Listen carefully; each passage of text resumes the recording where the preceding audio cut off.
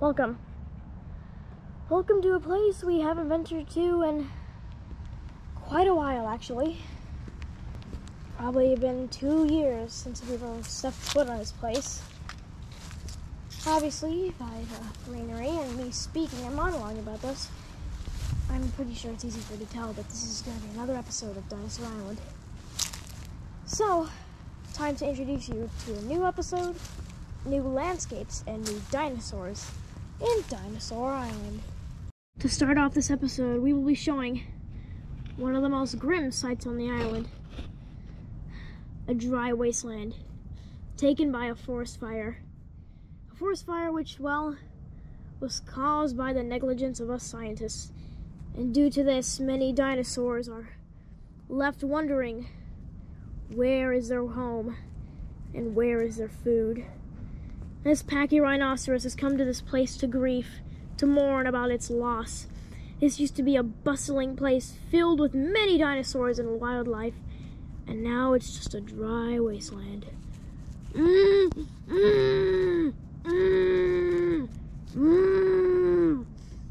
is angry and, well, mostly just sad. This used to be one of the most popular places on the island, and now it's all dried up.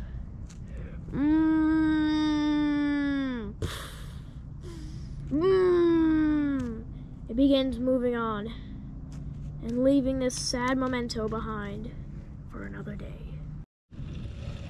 However, things are not all bad on the island, and sometimes life still flourishes in these, well, drastic situations.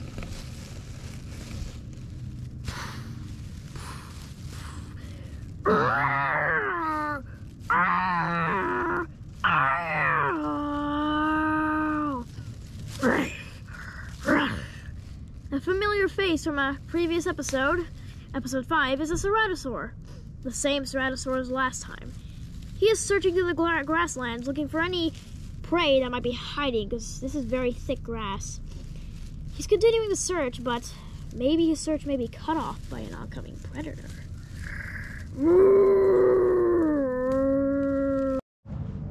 Here we see the pachyrhinoceros moving away from the dry wasteland. However, its sorrows will just continue, as the Ceratosaur has picked it as its prey item. It does not know this, but for now, it'll hide until it's ready to strike. And when it does, things will not go well. All the poor pachyrhinosaur can do is just continue trekking on until its imminent doom.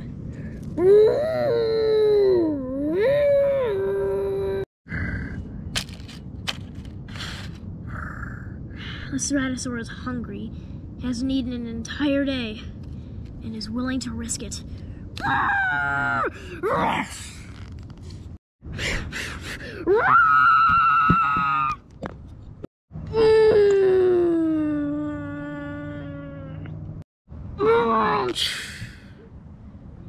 As it turns out, it was a Ceratosaur that died. You might be wondering how. It had the element of surprise. Well, it made the dim-witted decision of roaring into battle. The pachyrhinoceros turned around and rammed him in the neck, snapping his neck and slicing his jugular, or more rather, crushing it. You see, the pachyrhinoceros has a sort of hammer-like weapon on its nose that it can use as, well, sort of like a sledgehammer or a hammer, and it used it to crush its jaw and its neck, causing it to bleed out and die. The pachyrhinoceros goes over to the carcass and steps on its neck to make sure it dies, and roars in victory.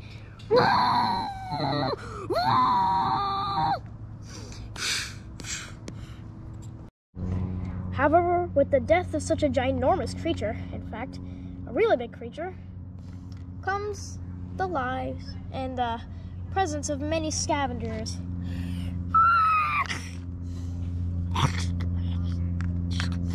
Dimorphodon. Although you can't really see it in this dark light, this is a Dimorphodon. It's like a vulture version of a pterodactyl. Small and only scavenges for food, and rarely ever hunts. In this tough time, you can take what you can get. And it's not very uncommon for many other dinosaurs to go scavenging. However, the smell of fresh blood is attracting a lot of predators, so he must move fast before he gets spotted. He takes one last bite and flies off. We have turned on some special lights so we can see it a little better. But continuing off the story of the Pachyrhinoceros, we see him moving back to his base.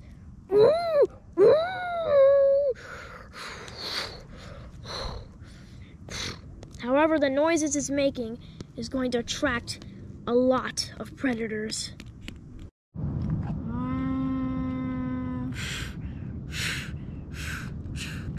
We continue on the Pachyrhinoceros' trail as it continues on.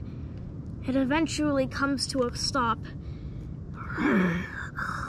It seems very tired and very weak. There's no way it can trek all the way back to its base, especially in these conditions when it's very cold out. It goes over to a patch of greenery. You can hear the tiredness in its voice. It collapses down, resting itself for the night. But resting is the worst thing it could have ever done, because then the Dilophosaur finally reaches its track and sees the seemingly lifeless Pachyrhinoceros on the ground. This will be an easy kill. All it can really do is just snap its neck. And so it does.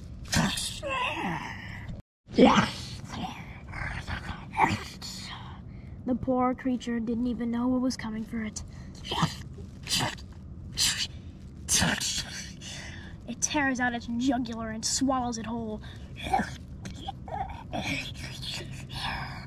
It is very cold out now tonight, and the only way you can see itself warming itself up is by slitting the stomach open and laying next to it.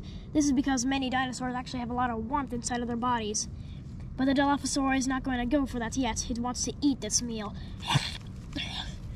We will end this episode off as it's getting very late, but we will continue this series, and we are back for more seasons and more episodes of Dinosaur Island.